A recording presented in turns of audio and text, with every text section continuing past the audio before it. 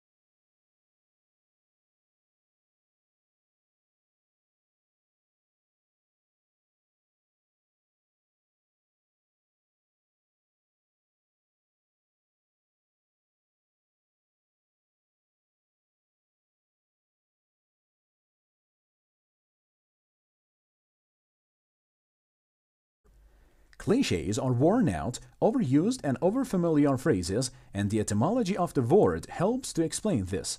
Originally, a cliché or a stereotype was a printer's term for a preset block of type, with phrases used frequently in the newspapers. The word has since adopted a negative meaning, and careful writers avoid them where they can.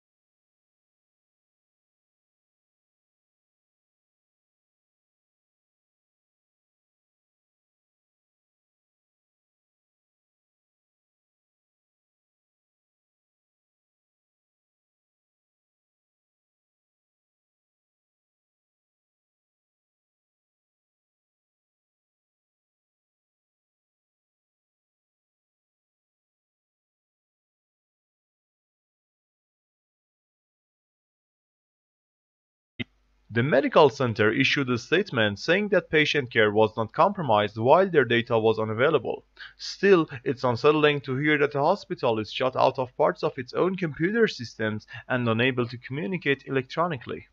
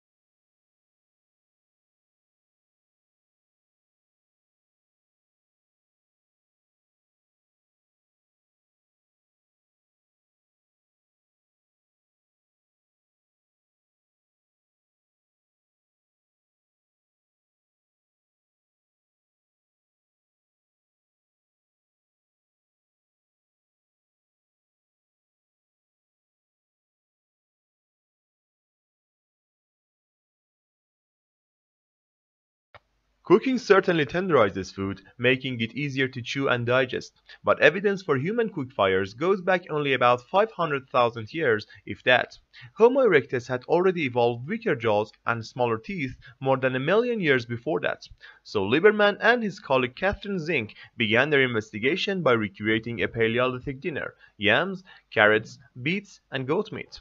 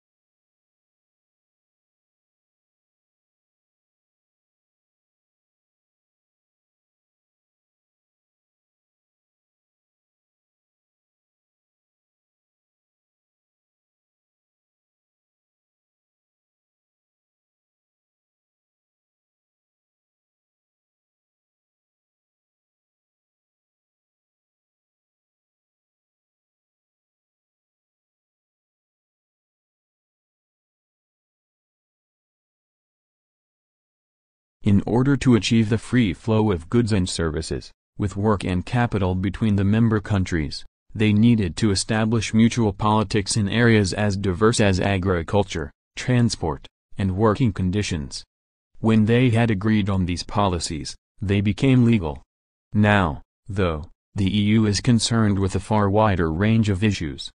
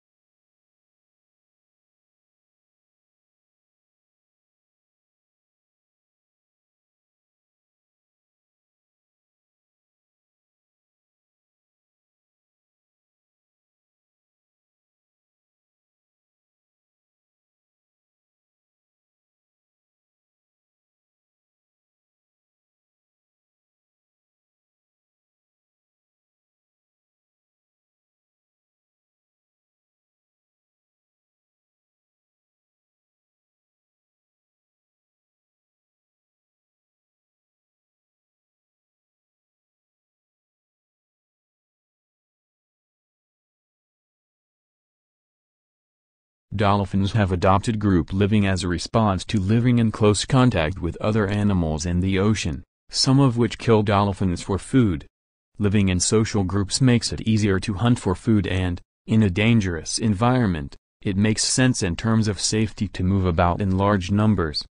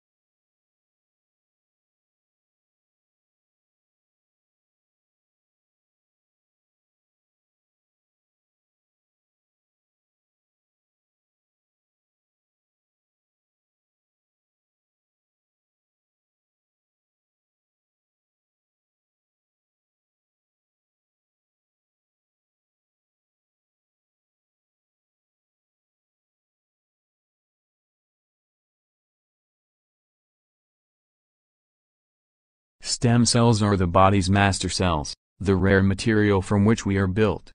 Unlike normal body cells, they can reproduce an indefinite number of times and, when manipulated in the right way, can turn themselves into any sort of cell in the body.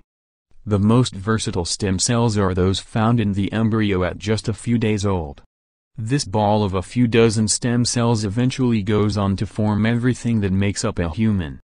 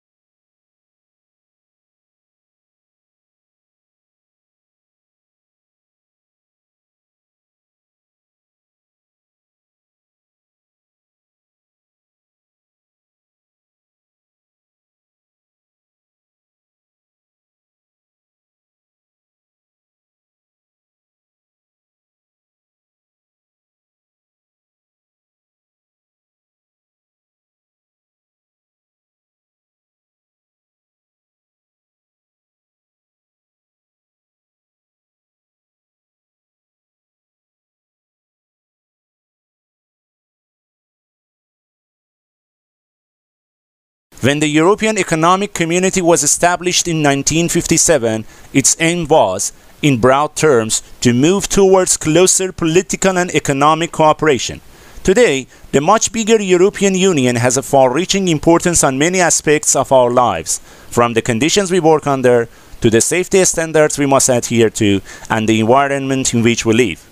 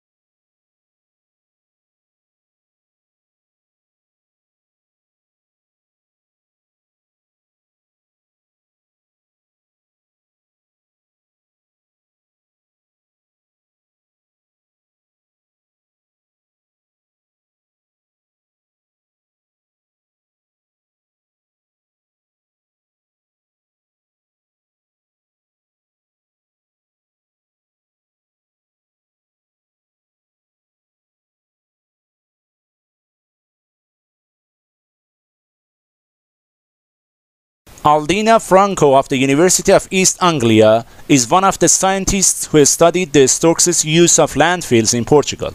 GPS tracking devices on 17 birds showed that the landfill life might mean up to 100-kilometer round trips to fit healthy distances, but far shorter than their historic migration routes.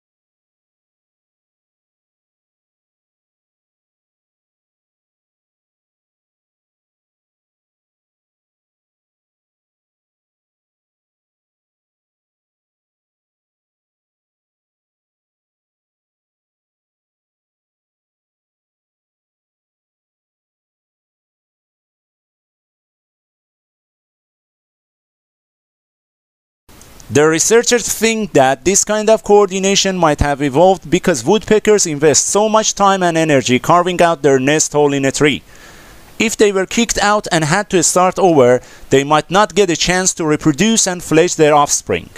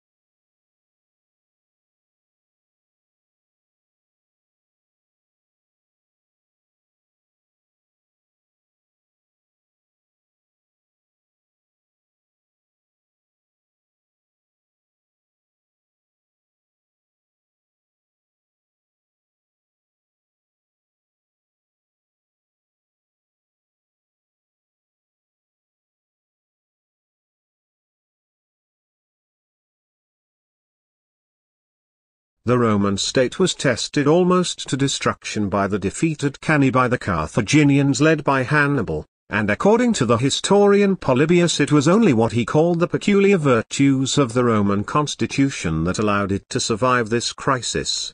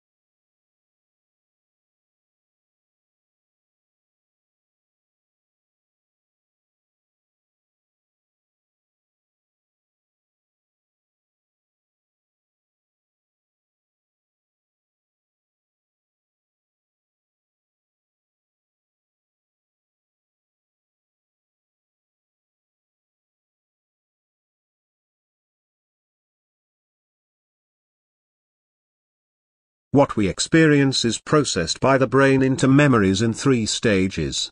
First, there is sensory input, which is momentary. This is then stored in the short-term memory. If this experience is important or meaningful to us, we will reinforce the memory, possibly by repetition, and it will then be stored in the long-term memory.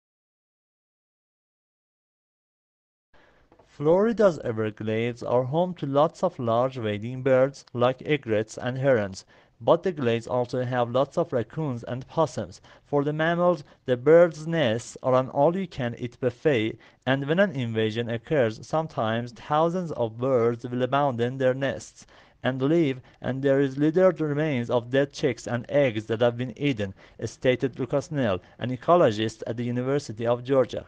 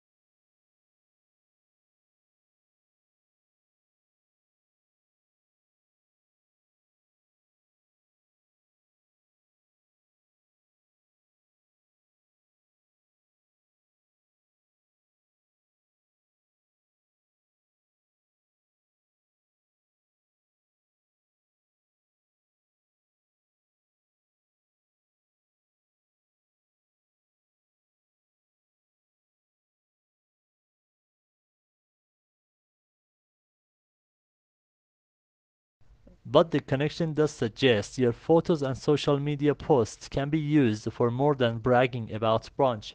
Sharing this data could be so valuable for academic research. We can actually use this data to do something good in the world, like giving local organizations and urban planners a better look at how and why cities change. All you've got to do is to add a few tags.